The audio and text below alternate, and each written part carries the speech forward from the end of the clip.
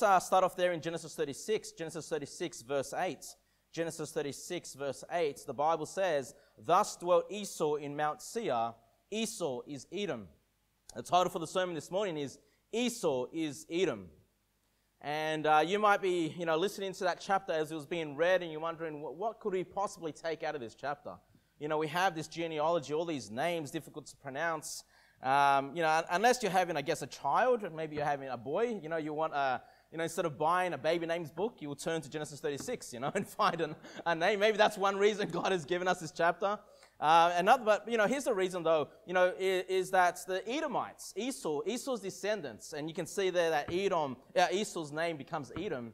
The Edomites play a significant role throughout the Bible, from the Old Testament even into the New Testament. And so, in this foundational book of Genesis, God tells us a lot about the Edomites so we can remember who they are. God wants us not to just read over names, not just to read over nations that are fighting against Israel, but that we would be educated, we would know where these people come from. And they do play a prominent role in the Bible. So let's start off with verse number 1.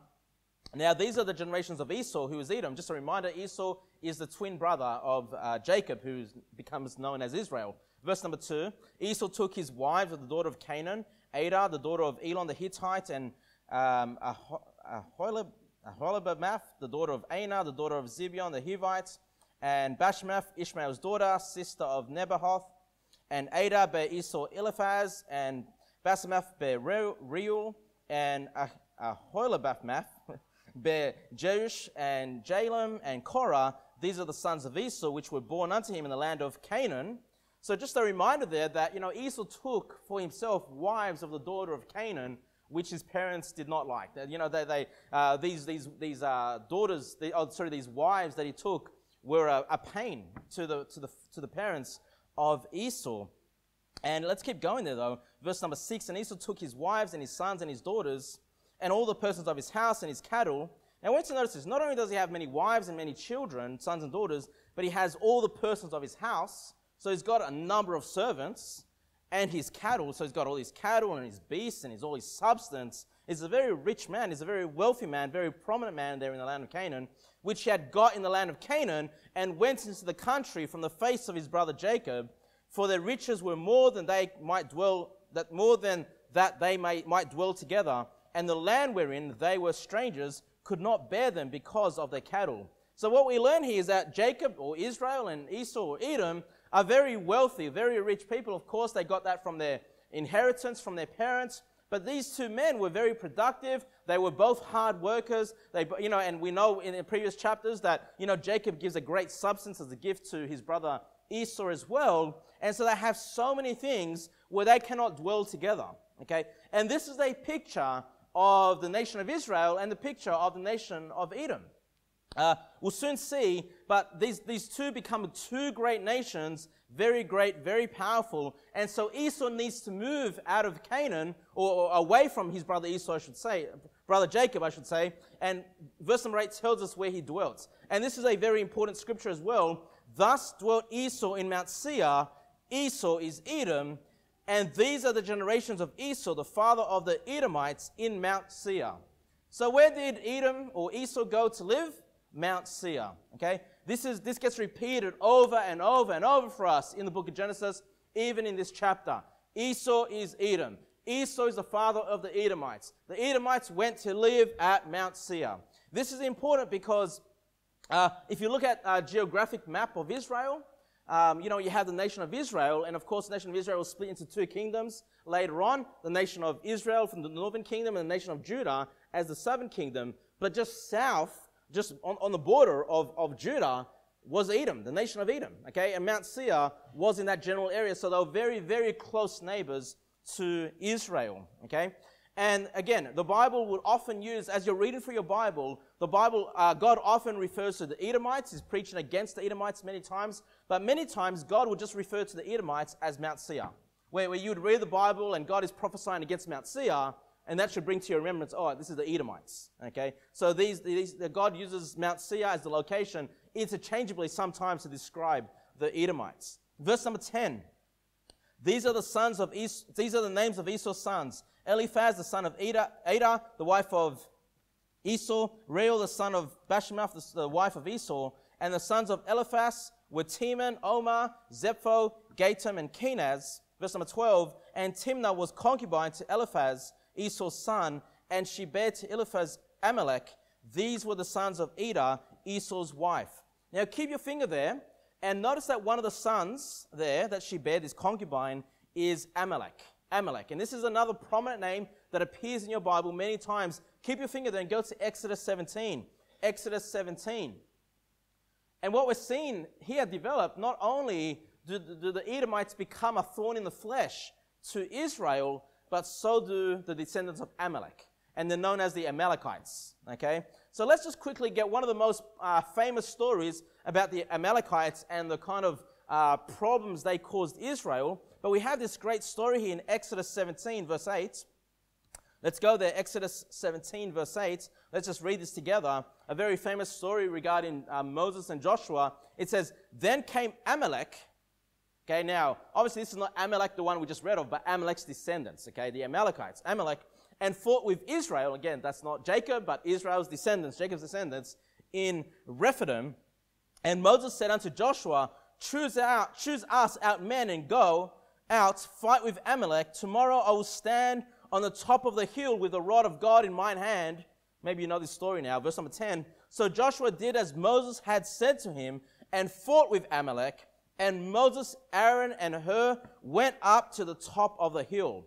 And it came to pass when Moses held up his hand that Israel prevailed. And when he let down his hand, Amalek prevailed.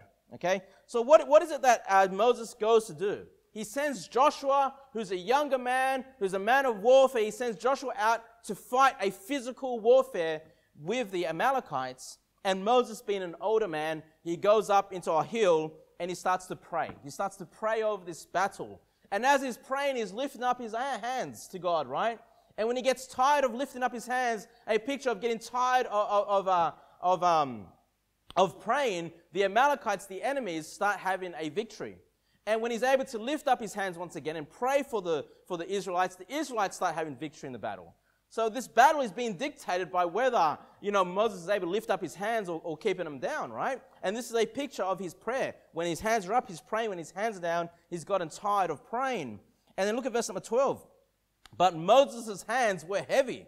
They took a stone and put it under him, and he sat thereon. And Aaron and Hur stayed up his hands. So he's got Aaron on one side, Hur on the other side, lifting up Moses' hands. Hey, keep praying. Hey, we're here. We're supporting you. Right? Sit down. Keep praying. And his hands were heavy. Verse number 12. And Aaron and Hur stayed up his hands, the one on one side, the other on the other side. And his hands were steady until the going down of the sun. And Joshua discomfited Amalek and his people with the edge of the sword. And the Lord said unto Moses, write this for a memorial in a book, and rehearse it in the ears of Joshua, for I will utterly put out the remembrance of Amalek from under heaven. So we have that story of the Amalekites, and it's a great story, that I often turn to when I'm preaching about prayer and the need to pray, and how, prayer can have great spiritual victories, If we forget to pray, if we have our hands down, as it were, we're not praying, how can we expect spiritual victory in our life, right? If we want spiritual victory, we need to get together and pray.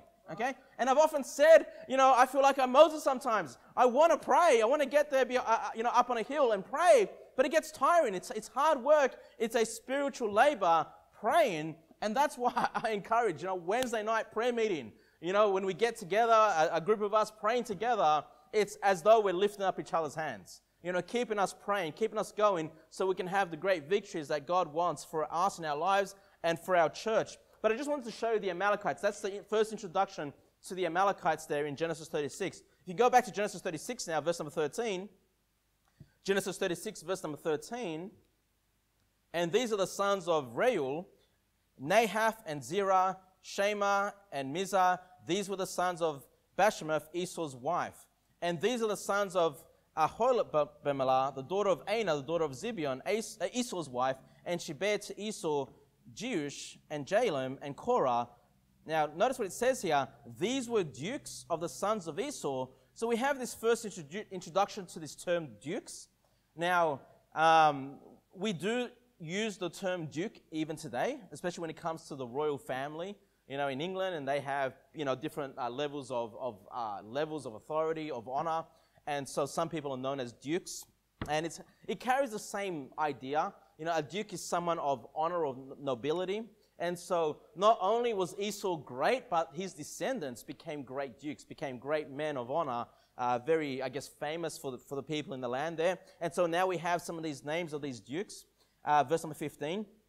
These were dukes of the sons of Esau, the son of Eliphaz, the firstborn son of Esau, Duke Teman, Duke Omar, Duke Zepho, Duke Kenaz, Duke Korah, Duke Gatam, and Duke Amalek. These are the dukes that came of Eliphaz in the land of Edom.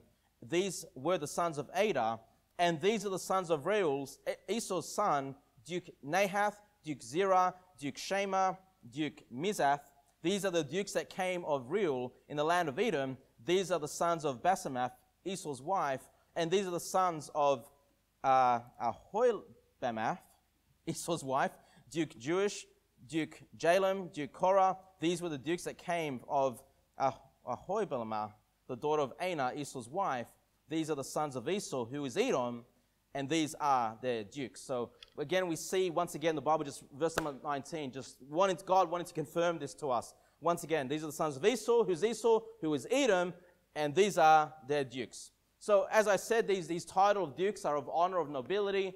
These are very similar to how we would understand the patriarchs of Israel. When we talk about the 12 tribes of Israel, they're given their names as representation of their father. The 12 sons that Israel would have, these 12 tribes will represent those 12 sons. In the same way, Esau's children or grandchildren would represent, regions or areas that they would rule from and the people that would be under their rule. So that's all it means. We don't have the term duke being brought up again for us in the Bible, but it's just a title of nobility. Again, just showing us how powerful, how great this nation of Edom was, though they could be divided into these other many great regions as well with these powerful men. Let's go to verse number 20. Verse number 20, these are the sons of Seir, the Horites, who inhabited the land, Lotan and Shobal, and Zibeon and Anah, and Dishon and Asa and Dishan. These are the dukes of the Horites, the children of Seir in the land of Edom. Verse number 22, and the children of Lotan were Hori and Heman, and Lotan's sister was Timnah, and the children of Shobal were these, Alvan and Manahath and Ebal, Shepo and Onam. These are the children of Zibeon, both Ajah and Anah, and this was the Anah that found the mules in the wilderness, and as he fed the asses of Zibeon, his father.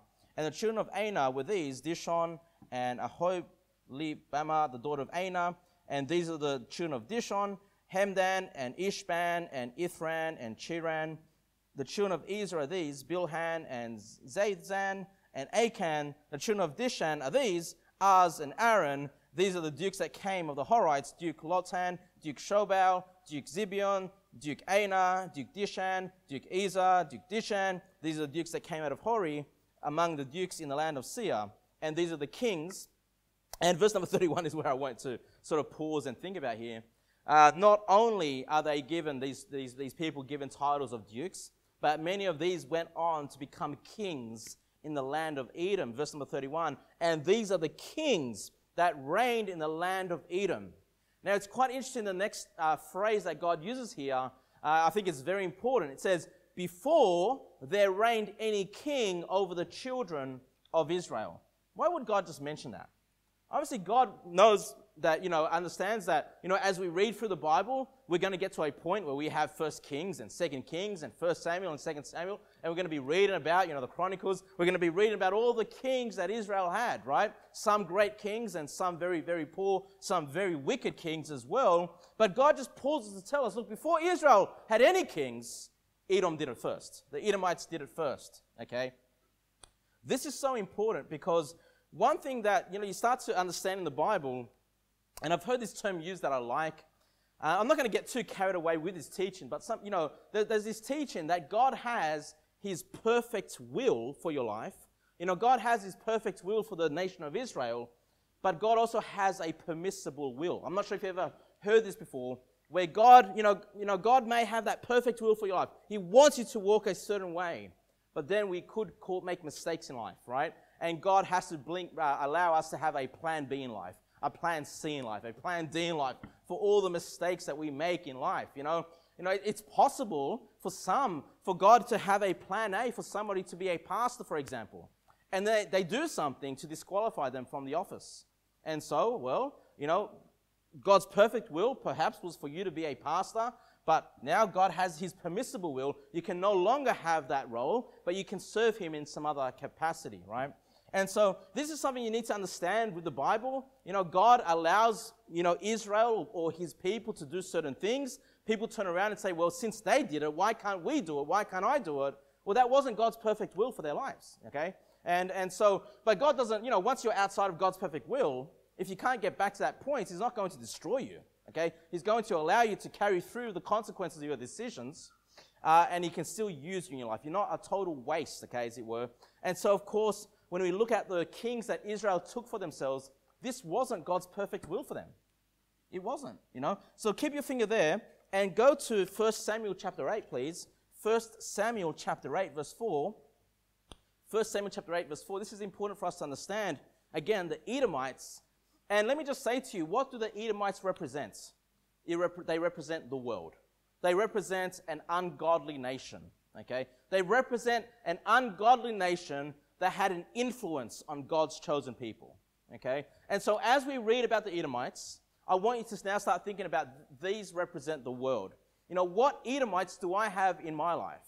We all face the Edomites, okay? We all face the world, okay? But what influence are they having on your life, or what influence are you having on their life? But go to 1 Samuel chapter 8, verse 4. 1 Samuel chapter 8, verse 4. You see, leading up to this point, God had a governance for the Israelites, and that was judges. God would have a judge, yes, a man that would be selected by the people who was godly, who was faithful, who knew the word of God, who was also not afraid to go to fight if they had to. Okay, not only to rule and to have a law and order to make godly decisions, these judges, but if the need came to fight the enemy, they would stand up and fight against the enemy as well. Okay, they were powerful men that God would raise as judges. And so one of the final judges that we read about in the Bible is Samuel. I think he probably is the last judge. But look at verse, and then what Samuel wants to do, he wants to ordain his sons as judges as well over the nation of Israel. But then this happens in verse number 4. Then all the elders of Israel gathered themselves together and came to Samuel unto Ramah and said unto him, Behold, thou art old, and thy sons walk not in thy ways. Now make us a king to judge us like all the nations. Okay? Samuel was a great man, but he wasn't a great father. He raised some bratty kids, right? And the nation of Israel did not want these children to rule over them. So what do they do instead? Instead of what should they have done? What should have they done? They should have said, well, what other godly men are around here? What other godly men can be raised up to be judges? But no, they decided, no, we want a king like all the nations around us. Hey, we want a king like the Edomites. We want a king like the world. We want to be like the world. What do we see now? Is the world being influenced by the nation of Israel? No, we see that the people of Israel have been influenced by the nations around them. And brethren, you need to be careful in your life. And fathers, you are in a sense the king of your family. You have the highest authority. You're the head of your home. What influences are you allowing the world to have in your family? Do you want to be just like the world? And Brother Jason on Wednesday preached a great sermon about being, the influences that the world can have and the temptation that as Christians we can have to be worldly. And I had prepared my sermon along the same lines, but I'll move away from that for a little while. But the lesson is there, right? That the Israelites were affected by the Edomites and by the other nations of the land, and they were desiring a king. Now, here's the thing. A king of itself is not sinful. Okay, it's not sinful, but you're given one man. Because, of course, we have King Jesus. Okay, we have King Jesus, the King of the Jews. The King of Kings and the Lord of Lords. There's nothing sinful about that title. But the only one that can execute that office properly is Jesus Christ. It's too much power for a man. Okay, it's too much wealth, too much power, and that's why even the most godly kings are doing wrong, okay, that we read about in the Bible. And of course, God knows this. Look at verse number 6, 1 Samuel 8:6. But the thing displeased Samuel when they said, Give us a king to judge us, and Samuel prayed unto the Lord.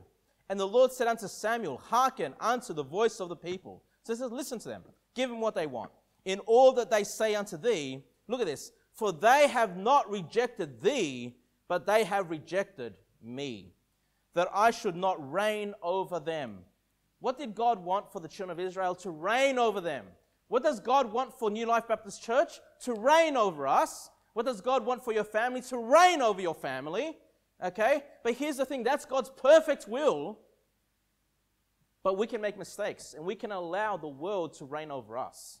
You know, it's a bad place to be as a Christian. You know, you're no longer, when that's happening in your life, you're no longer in God's perfect will, but He might permit it. He might allow it for whatever purposes He has. And of course, we know that God will use this lineage. Eventually, King David will be on the throne, and he would be a type, a prophecy of the promises given to King David will be given to Jesus Christ ultimately. So God, of course, you know, plan B is never a surprise. Plan C is never a surprise to God. God's always ready to work with His people. You know, wherever they find themselves, He's ready to work with them to produce, you know, something righteous, something godly. And so, verse number 8, but I just want you to notice, Israelites, their demand for the king is not so we can be judged righteously. Their demand for a king is that they're rejecting the Lord God. Okay? Verse number 8, according to all the works which they have done since the day that I brought them out of Egypt, even unto this day, wherewith they have forsaken me and served other gods, so do they also unto thee. So God's saying, look, if from the very beginning, since I've taken them out of Egypt, they've been problem people, right? So just, like He's done with them, right? He's just given the king if they want that. Verse number 9, now therefore hearken unto their voice, howbeit yet protest solemnly unto them, and show them the manner of the king that shall reign over them. And Samuel told all the words of the Lord unto the people that asked of him a king. So not only does God allow them to, to be outside of His perfect will, but He also instructs the man of God, Samuel, to warn them, hey, this is going to cause problems for you. And of course, we won't go through the rest of the chapter, but the warning is that the king will take the best of your people to serve under him. He'll take your best children. He'll take the smartest, the wisest people. He'll take your possessions. He's going to tax you heavily. And, he's going to basically serve himself rather than really serving the people. The judge was meant to serve the people, but the king has the potential to serve themselves. Okay, and that was a warning. Of course, we see that play out. And when I think about this, when I think about our nation, the nation of Australia, we operate as a constitutional monarchy. Okay, what that means is we have, as a nation, we have a constitution. We have independence to some extent. We are an independent nation, but we still have, Queen Elizabeth. We still have this monarchy that reigns, over the Commonwealth of Australia and over other Commonwealth nations. We still have that in place. And, and I remember, was it the 90s? I think, there was always these referendums or votes, do we want to remain under this monarchy, or do we want to become a republic, an independent nation? And, there's all these people talking about the politics and the governance. And I think what I want to point out to you there, though, is, the reason, England has a queen, or kings in the past, the reason Australia has a queen is because we, as a nation, have rejected God. That's why. We saw that. When a nation wants a king, wants a man or a woman to rule over them, it's because they've rejected God. Our nation, brethren, has rejected God. That's why we have a queen, right?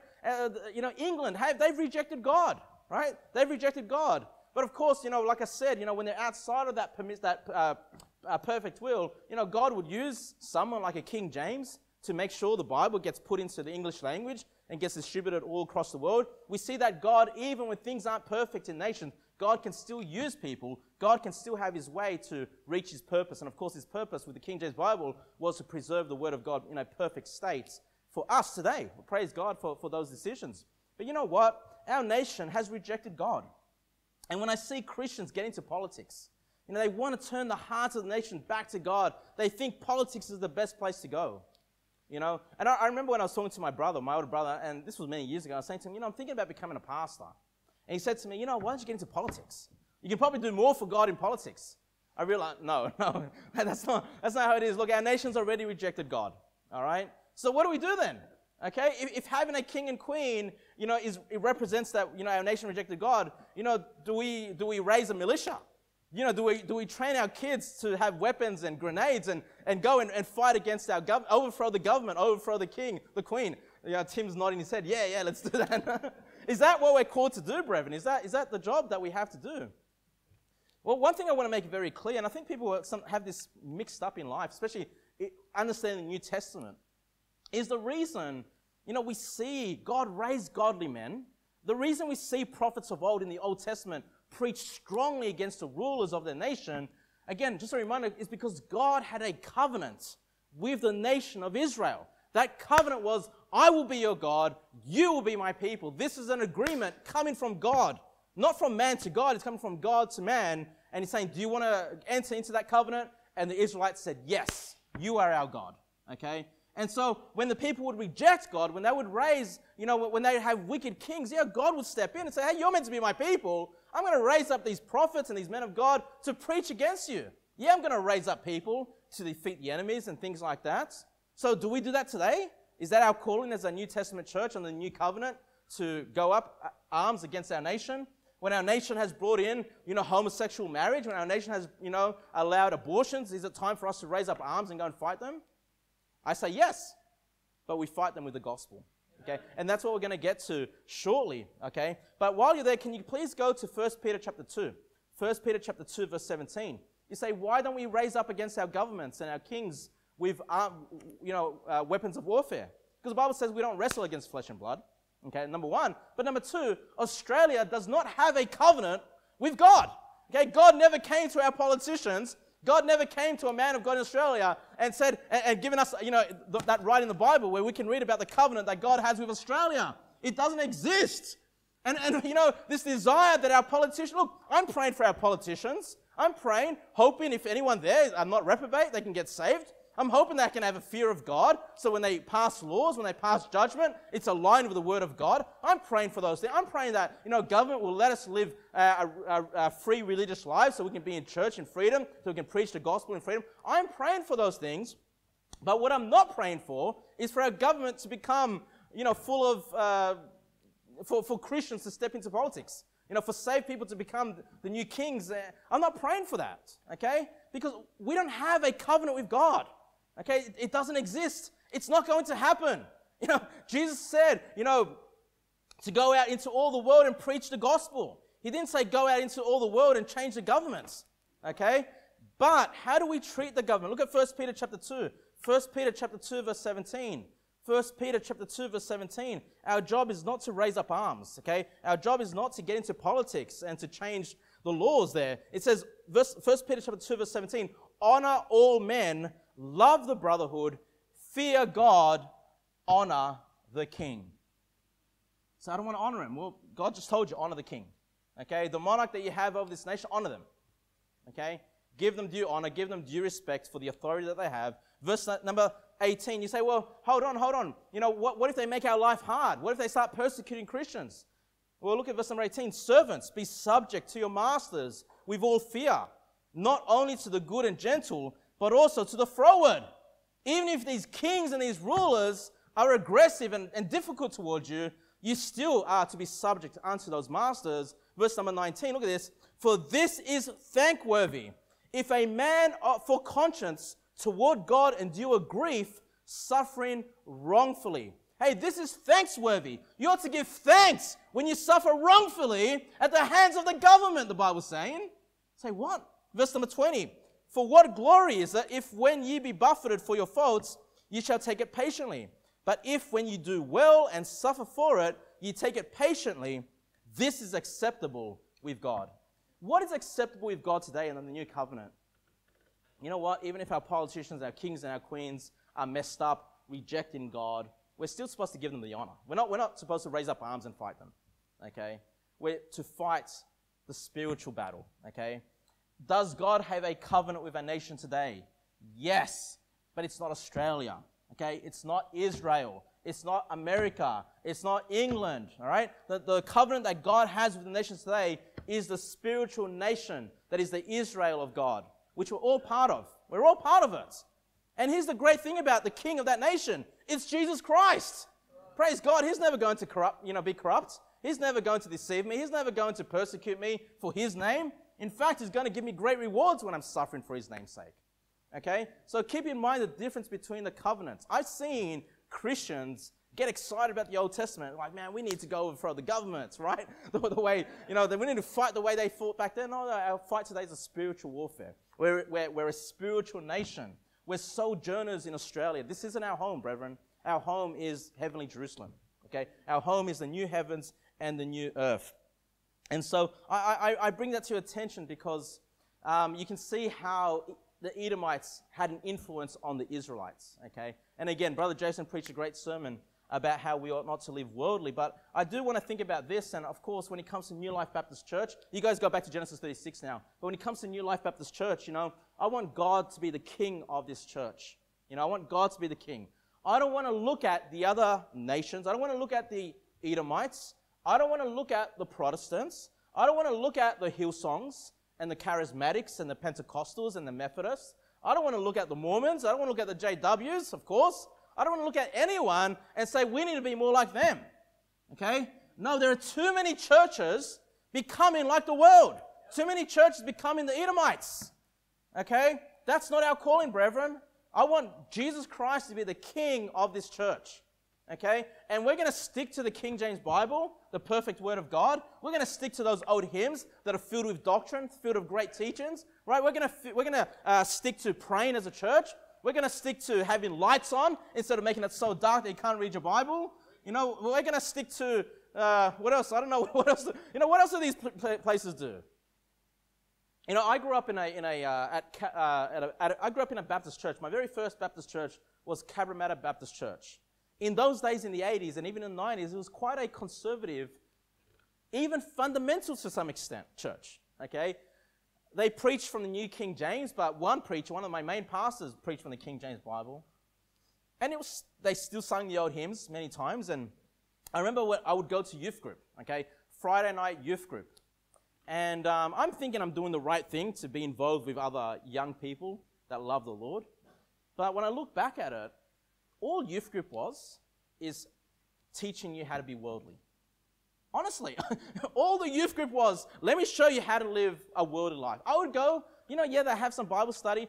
You know what? I don't remember a single thing that I learned there when it comes to the Bible. I'm sure I learned some things. I can't remember. But what I remember about the youth group are two separate times.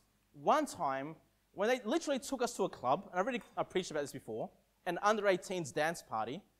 Pretty much just as worldly as anything else except for the alcohol, because it's under-18s, no alcohol there. But just as worldly, all of the world's music, my youth leaders dancing, right? I don't even know how to dance, besides some Chilean, what are you? It's called cueca. It's one of these cultural dances, right? But I don't know how to dance like the world. I don't even know these songs. But I'm seeing my youth leaders, I'm seeing my friends dancing to this world. This isn't right. Now look, I know I was saved because the Holy Spirit's telling me this isn't good, right? This is grieving the Holy Spirit. I already knew this was wrong. I couldn't tell you. My parents never told me this is wrong. My youth group wasn't telling me it was wrong. They were telling me this is great. But there's something in me saying this is wrong, this isn't right. I'd rather be doing this with my ungodly friends at school rather than my youth group, supposedly Christians, doing this. And so that's what I remember about youth group. The other thing I remember about youth group is going to, I don't know if it was Hillsong, but it was one of these churches. Right, and they had a rock band, and it was black, it was dark, and I'm thinking, how am I going to, it was so dark, I'm thinking, how am I going to read my Bible here? Like, how am I going to open up the hymn book and, there's a screen. Okay, I get this, how this works. There's a big screen, and it's got to be dark so we can all see that screen. Okay, fine, I don't have a problem with, I've got a screen there, right? I don't have a problem with screens, right? But, and then, where's the preaching? This music just keeps going on. This rock band just keeps playing. Hey, this guy's got long hair and this guy's got tattoos, and it just keeps going on and on. And what's the next thing? The friends, the youth group are like, let's go to the front, where they were moshing. They were moshing, Christian mosh, banging their heads and being aggressive and fighting. Not only was there what do they call mosh pits? Not only was there a mosh pit going on one side, but then on the other side you had all these, girls in miniskirts. And what else? A bunch of girls in miniskirts, what are you going to see? Bunch of guys behind them, groping them, grabbing them, all these kinds of things. At a church! You know what they did? They saw the Edomites.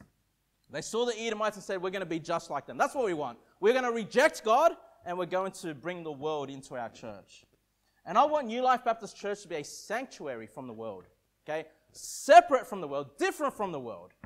You know, we've had, not long ago we had a woman walk in here looking for the old Pentecostal church that was here, and then I think during the Bible reading was too long. She's like, this isn't the church I signed up for. And she walked out, right? Praise God, what a testimony that this church reads the Bible, even the genealogies, right? Genesis 36. Praise God for that. But listen, brethren and children, we need to make sure this church remains under the authority of Jesus Christ as our King. And, we start looking like the world. We start bringing in the world. We go to the neighbors and ask them, what do you want in the church? That's when we rejected God. We rejected God, and we're being worldly. I don't want to be in that church anymore if that's what happens. I'm out, okay? I'm out, and I never want to get there. I want to make sure this church remains faithful unto the Lord. Genesis 36, verse 32. Genesis 36, verse 32.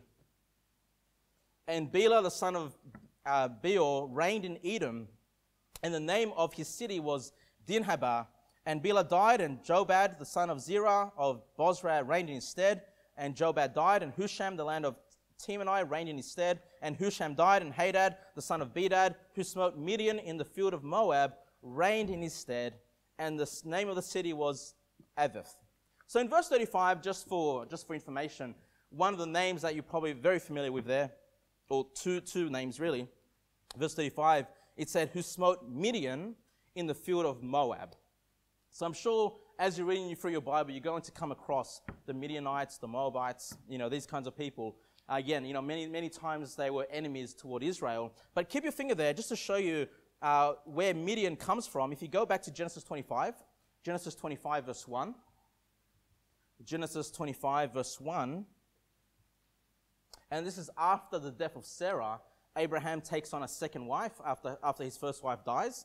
Genesis 25 verse 1. It says here, then again Abraham took a wife, and her name was Keturah, and she bare him Zimran and Jokshan and Medan and Midian. So that's Midian. That's where the Midianites come from. Okay, so if you want to get an idea here, basically the descendants of Esau are warring against, great-grandfather, I guess it was, Abraham's descendants through his second wife.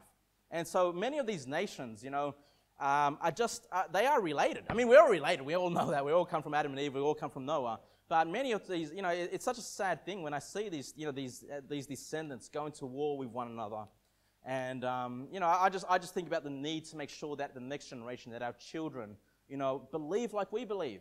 They have the same convictions of doctrine that we have. They're not going to be exactly like us, but I want them to make sure they carry that torch forward, But back to Genesis 36, verse 36. And Hadad died, and Samlah of Meskerah reigned in his stead. And Samlah died, and Saul of Rehoboth by the river reigned in his stead. And Saul died. It's interesting, they had a king Saul as well. And Saul died, and Baal-Hanan, the son of Achbor, reigned in his stead. And Baal-Hanan, the son of Achbor, died, and Hadar reigned in his stead. And the name of his city was Pau, and his wife's name was Mehetabel, the daughter of Matra, the daughter of Mehezahab. And these are the names of the dukes that came of Esau, according to their families, after their places, by the names: Duke Timnah, Duke Alva, Duke Jetheth, Duke Ahoil Bema, Duke Elah, Duke Pinon, Duke Kenaz, Duke Timon, Duke Mibzah, Duke Madiel, Duke Iram. These be the dukes of Edom. Again, God keeps reinforcing this. According to their habitations in the land of their possession, he is Esau, the father of the Edomites. Now, we've read through that chapter once again. Now, 5 times throughout this chapter, God says something along the lines of Esau is Edom, or that Esau is the father of the Edomites. 5 times in this chapter, okay? And we just ended on that again, verse number 43. He is Esau, the father of the Edomites. So please, as a Bible student, as a reader, don't ignore. When you see God repeating 2 times, 3 times, 4 times, 5 times God wants you to know. He wants it locked into your mind, so as you read through the rest of the Bible, you remember the Edomites. You remember the history that they have with Israel, okay? Now, if you guys can go to, I'm going to get you to turn to Obadiah. Turn to Obadiah for me, one of the minor prophets, Obadiah. And I'm just going to bring to remember, while you're turning there, I'll bring to remembrance this teaching from Romans 9:10. I already covered this, but once again, I just want to go through this once again. Romans 9:10, it says, "And not only this, but when Rebekah also had conceived by one, even by our father Isaac." Now, Rebekah was the mother of Jacob and Esau, right? It says in verse number 11, "For the children being not yet born, neither having done any good or evil, that the purpose of God according to election might stand, not of works, but of him that calleth." And so the Calvinist, the one that believes that God predestined some to be saved, some to be damned, will take this passage and say, well, see, Jacob and Esau had no choice about the matter. God had predestined whether they might stand. And then it says here, verse number 12, "It was said unto her, the elder shall serve the younger." Who was the elder? Esau. Okay, it was said unto Rebekah, the elder Esau will serve the younger, Israel. And then, as it is written, "Jacob have I loved, but Esau have I hated." And so the Calvinists love this because they say, well, see, God has chosen, God has elected Israel over Esau. In fact, Esau had no chance because God hated him from the beginning. God hated him before he was born. Okay, and so before we go to Obadiah, let me just quickly read. I've already covered. Let me try to get my thoughts here a little bit together. But if I go back to Genesis 25, verse 23, just quickly, when the Lord says this to Rebekah, remember she was feeling there was something going on with her womb. And it says here, "The Lord said unto her, 2 nations are in thy womb." Look at that. 2 nations are in thy womb, and 2 manner of people, again, plural people, shall be separated from thy bowels, and the one people shall be stronger than the other people, and the elder shall serve the younger. So the elder who serves the younger, is that Esau serving Jacob? No, it's the people of Esau, the nation of Edom, that will serve eventually Israel. Okay, that's the prophecy, and that's what God is talking about. He's talking about hating a nation, not hating Esau before he's born. Okay, Esau had as much opportunity to get saved, to have the God of Abraham and Isaac and Jacob, as his God, as much as anybody else. You're not damned to go to hell before you're born. God hasn't made that decision for you. God has given us free will to decide whether we're going to receive his salvation and whether we're going to make him our God or not. Okay? So I just wanted to show you that from Genesis 25 because I haven't got time to go. I wanted to go through all the times the Edomites are at war with Israel or a problem to Israel. I don't have time to go through that, but I did want to get you to turn to Obadiah. So if you go to Obadiah verse 1, and what we're looking at here is post-Babylonian captivity of the southern kingdom. Okay, I'm sorry if this is too much information, but yes, the Edomites were problems, okay? Then they were under the authority of King Saul and King David and King David and King Solomon, okay? And that's when they would serve the younger. That's when Edom would serve Israel. When they were under the authority of King David and King Solomon, they would pay a tax to be on the land. And anyway, so that they were enemies to Israel, but they became extremely wicked, okay? We can see why God can say that he hates them. And this is after the Babylonian captivity. If you remember, the Babylonians took the southern kingdom of Judah into captivity, right? And we read about how Judah or Jerusalem the temple would be destroyed, the city will be burnt up and destroyed, all these kinds of things. And we often blame the Babylonians, but actually the Edomites had a part as well with this captivity. So look at Obadiah 1, the vision of Obadiah, and again, this is post-Babylon. "Thus saith the Lord God concerning Edom, we have heard a rumor from the Lord, and an ambassador is sent among the heathen. Arise ye, and let us rise up against her in battle. Behold, I have made thee small among the heathen. Thou art greatly despised." What does God say? I despise you. You're greatly despised by me, but also by the other nations. Okay? Why? Drop down to verse number 11. "In the day that thou stoodest on the other side, in the day that the strangers," that's the Babylonians, "carried away captive his forces, and foreigners entered into his gates, and cast lots upon Jerusalem, even thou wast as one of them." Hey, even when the Babylonians came in here and took the spoils, so did you. You were like them.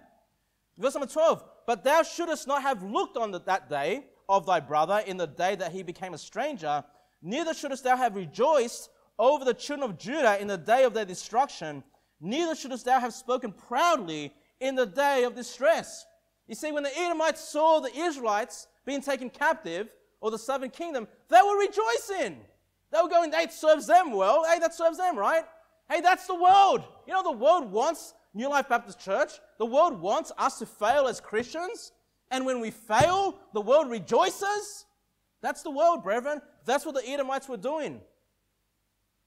Verse number 13.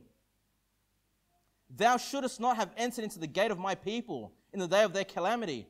Yea, thou shouldest not have looked on their affliction in the day of their calamity, nor have laid hands on their substance in the day of their calamity. Hey, they went and took advantage of the spoils as well, as Judah was taken into captivity. Look at this. Neither shouldest thou have stood in the crossway to cut off those of his that did escape. Neither shouldest thou have delivered up those of his that did remain in the day of distress. Hey, they're rounding up the Israelites. They're rounding up the Jews as well. They're stopping the Jews from escaping. They're stopping them. They're delivering them to the Babylonians. That's the world, brethren. You can't trust the world. Okay? They're going to deliver you up. Verse number 15. For the day of the Lord is near upon all the heathen. As thou hast done, it shall be done unto thee.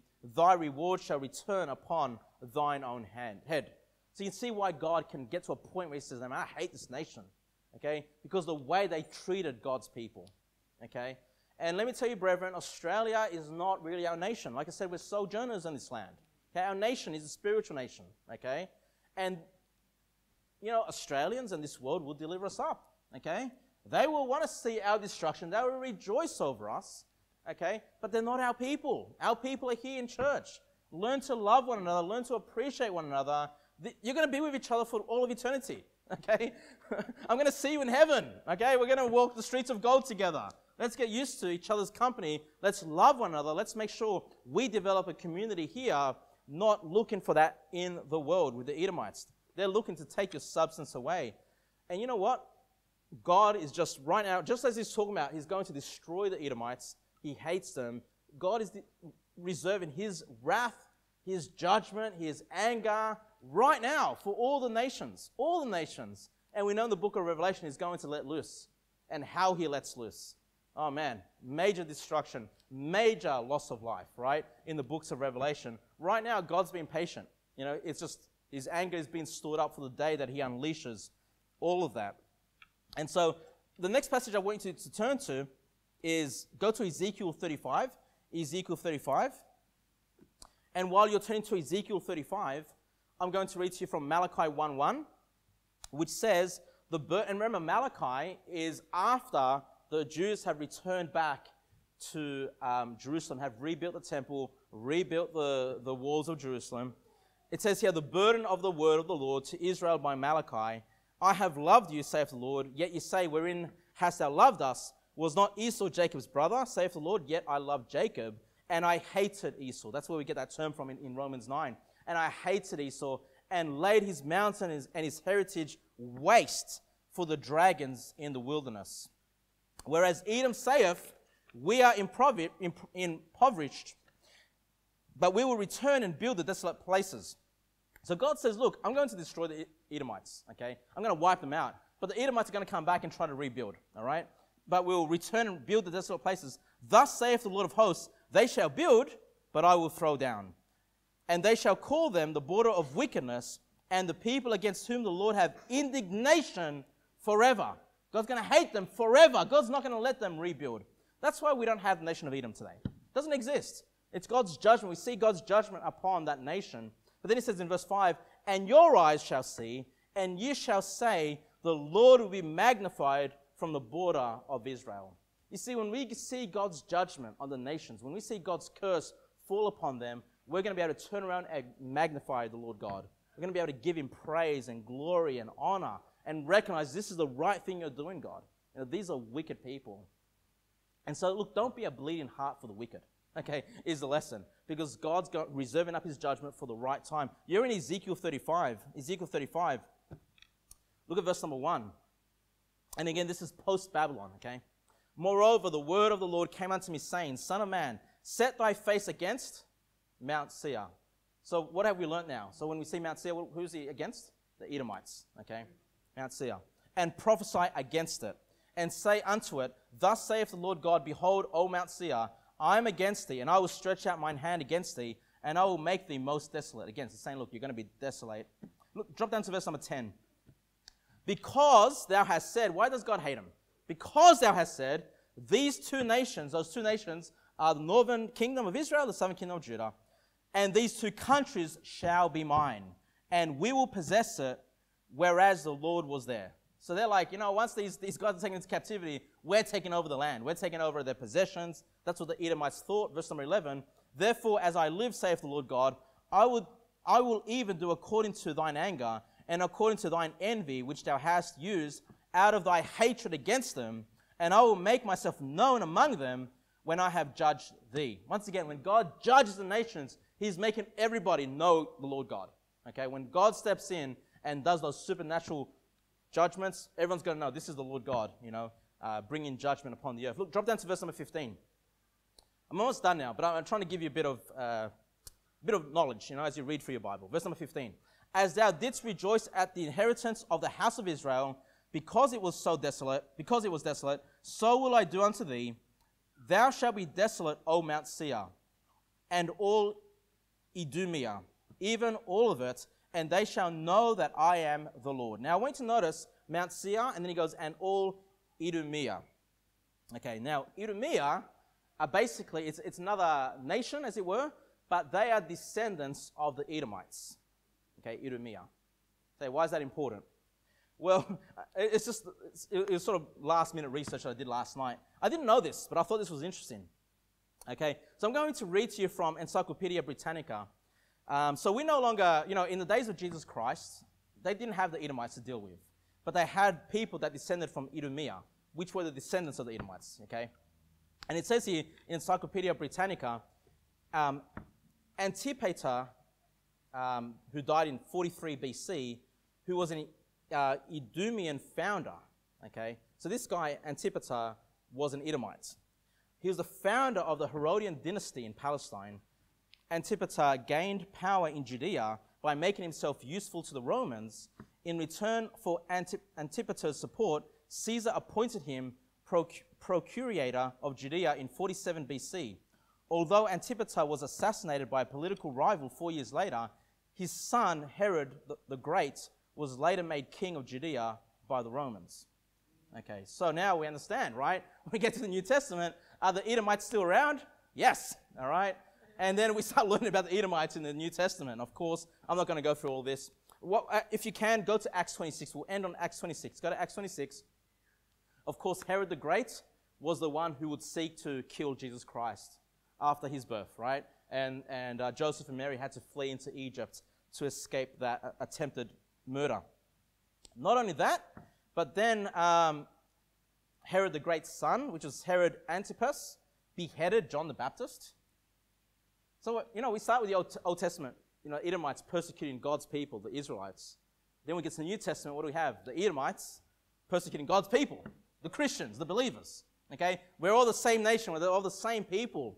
And then we also learn in Acts chapter 12 that King Herod Agrippa, which is the son, or the grandson of King Herod, King Agrippa I, he executed James in Acts chapter 12, and he also imprisoned Peter. The story of Peter's miraculous escape out of prison. Well, that was King Agrippa I that put him in jail. And then in Acts 26, we have King Agrippa's son, Agrippa II, which we read about in Acts 26. Let's read it. Acts 26, verse 24. And this is what I love ending on this, because this is the last we hear of the Edomites in the Bible, okay? And it says here, and of course, this is about Paul. He's arrested. He's bringing a defense. And King Agrippa II is listening to Paul's defense. And verse 24, and as he thus spake for himself, Festus said with a loud voice, Paul, thou art beside thyself. Much learning doth make thee mad. But he said, I am not mad, most noble Festus, but speak forth the words of truth and soberness. For the king, that's King Agrippa, knoweth of these things, before whom also I speak freely. For I am persuaded that none of these things are hidden from him, for this thing was not done in a corner. King Agrippa, believest thou the prophets? I know that thou believest. Then Agrippa said unto Paul, almost thou persuadest me to be a Christian. What do we do with the Edomites today, brethren?